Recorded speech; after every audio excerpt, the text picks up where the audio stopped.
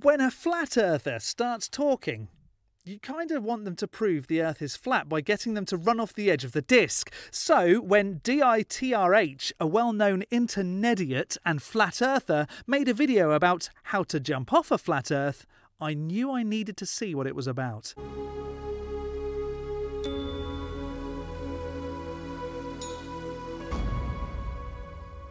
Hello, I'm the Skeptic. I watch videos on YouTube that make extraordinary claims, whether that's flat Earth, strange conspiracies, or even the claim that a god is real, and then I explain why I can't accept their position. Before we get into today's video, please do subscribe, hit that bell notification to be alerted for my next video, and drop a like. That would be incredible.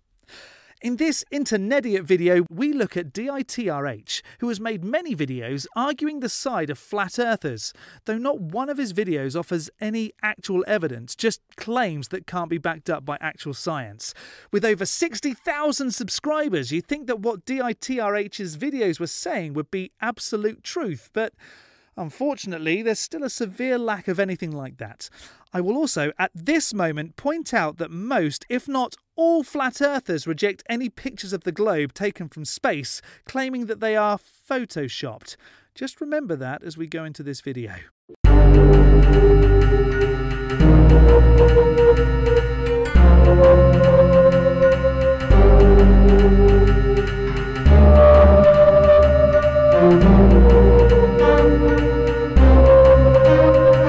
That is a claim, and there is no evidence to back that up.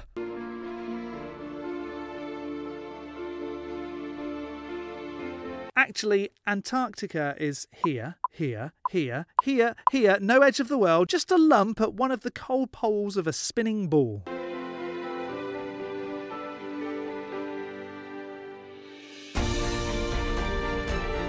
Actually, depending on how you look at it, the highest point on land is Mount Everest at 29,029 feet above sea level, or Mount Chimborazo at 20,564 feet above sea level. But due to the bulge caused by the centrifugal force created by the Earth's constant spin, that actually pushes the summit of the Chimborazo a further 6,800 foot from the centre of the Earth, making the Ecuadorian mountain the closest point to the stars on Earth. But due to the sheer amount of ice that makes up Antarctica, the average thickness of the continent, averaging 2.16 kilometres, makes it the highest elevated continent on the globe.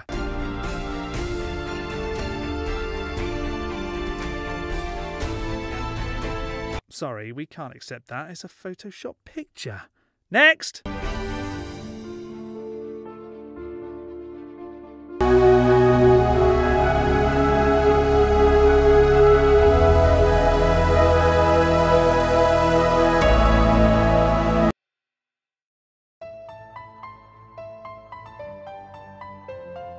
But that is a fair question, though.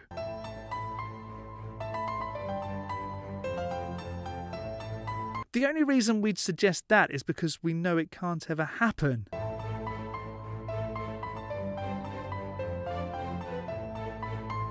I guess it's a little rude, but also a valid point. The whole thing now, the Earth is flat. Let's talk about that.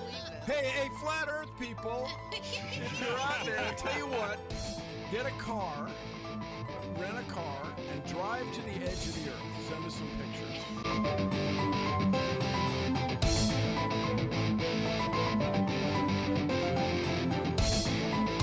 Finally, proof of the ice wall that surrounds the flat Earth model.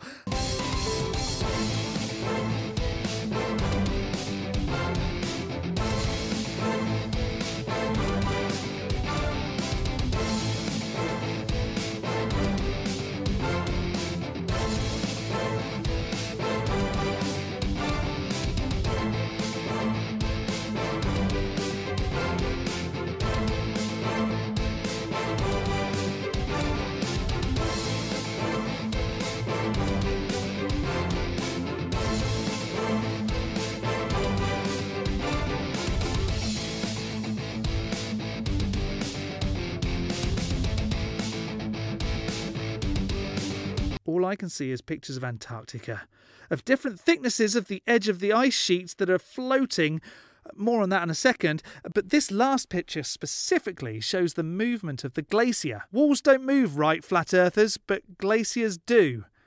Let me see some more of this wall.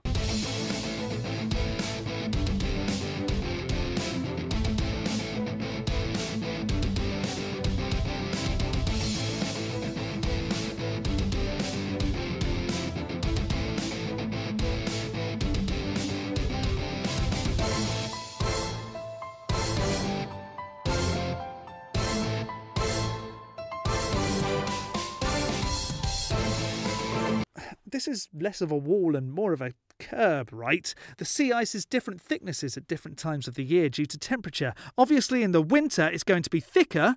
The reason it sits so high in the water is because ice is less dense than water, and so it sits higher in the ocean, giving this amazing cliff edge appearance.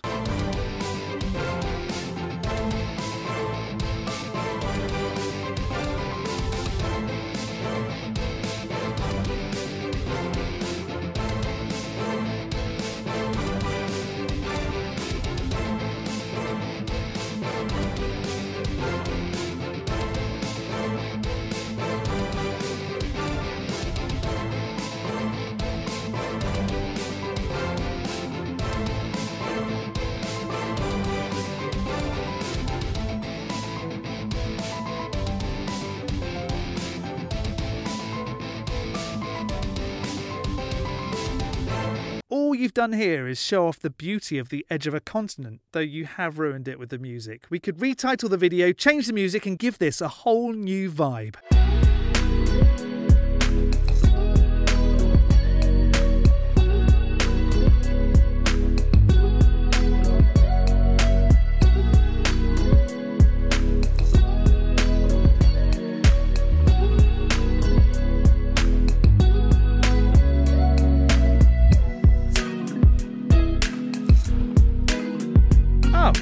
That's it. Just a slideshow of photographs that doesn't demonstrate how you reach the conclusion that the Earth is flat. I guess this is just another video that we can discount, or watch my version with amazing scenery to a much more relaxed soundtrack. I guess we still have to wait for more proof that the globe isn't actually a globe and is as flat as a pancake. Hopefully DITRH can come up with some evidence soon, but for now, has this video been discounted? I think we can give it a big skeptic. Whilst you're here, feel free to let me know in the section below if you'd like me to take a look at more extraordinary claims, and I can make a video on that too. Don't forget to hit the like button and subscribe if you haven't already. From me, the Skeptic, stay safe, keep thinking logically and ask questions. Skepticism is the first step towards truth. See you next Saturday.